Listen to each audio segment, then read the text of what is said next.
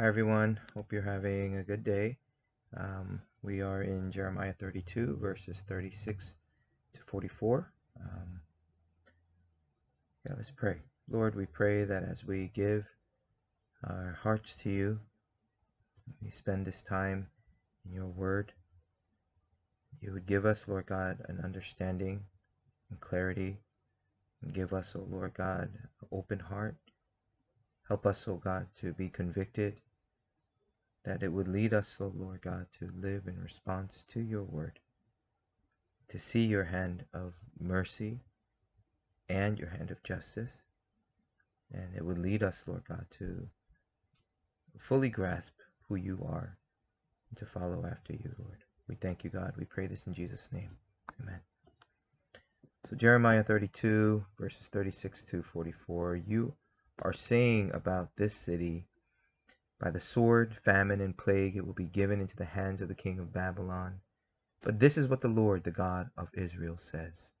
I will surely gather them from all the lands where I banished them in my furious anger and great wrath.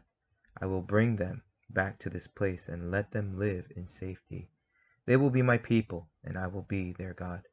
I will give them singleness of heart and action, so that they will always fear me, and that all will then go well for them and for their children after them.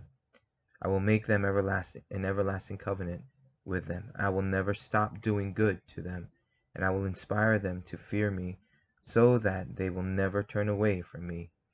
I will rejoice in doing them good, and will assuredly plant them in this land with all my heart and soul. This is what the Lord says, as I have brought all this great calamity on this people, so that I will give them all the prosperity I have promised them. Once more fields will be bought in this land, of which you say it is a desolate waste, without people or animals, for it has been given into the hands of the Babylonians.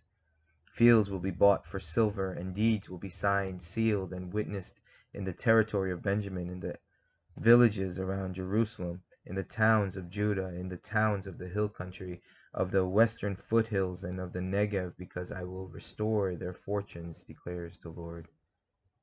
Amen. Reading this passage, it kind of gives you this thought of, what is God doing? Because in a way, as you read it, like he's talking about all the difficulty and the calamity that he will put upon the Israelites. And you think, man, God, that's harsh. And he says why. He says, because I want you to fear me. I want you to stay close to me, and I want you to make sure that you're walking the way that you should walk, because I want to bless you. But at the same time, as you read it, you kind of think, God, that's rough. I think about what he's saying, and I think it's because um, I have this mindset that people are still decent. I have the mindset that people are still generally, we try to do the right thing or whatever it may be. But, um, I think at that starting point, it kind of leads you to say, well, that's weird for God to be treating the Israelites that way. But it's because God knows our hearts and the sinfulness of it, and how far um, and how terrible the repercussions of our sins could be.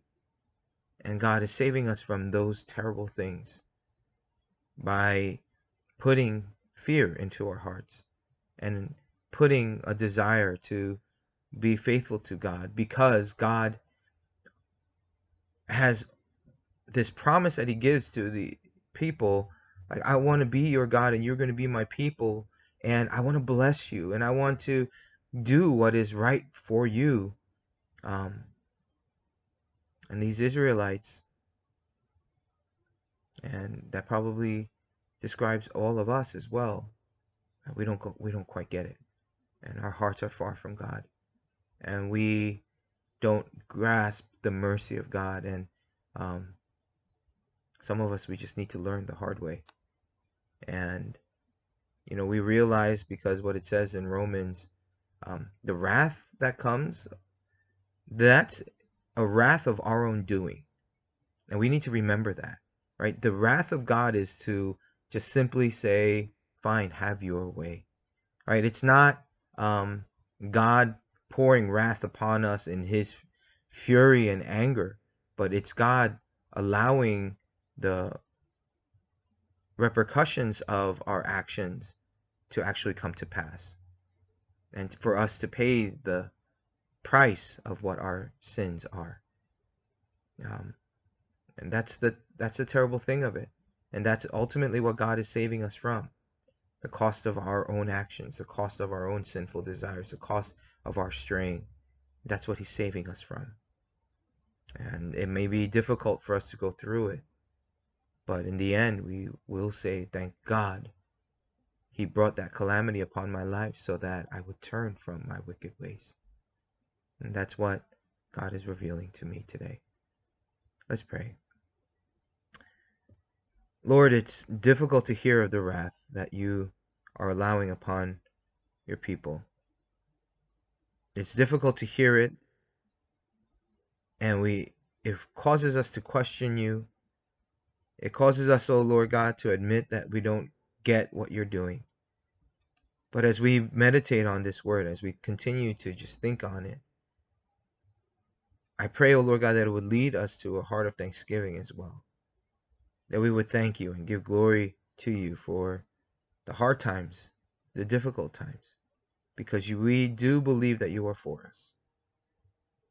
Everything that you've done, everything that you do is for us. So we thank you, God. We love you. We want to live in response to your word, God, in faith. We pray this in Jesus' name. Amen. Okay, well, thank you, everyone. Have a great day today.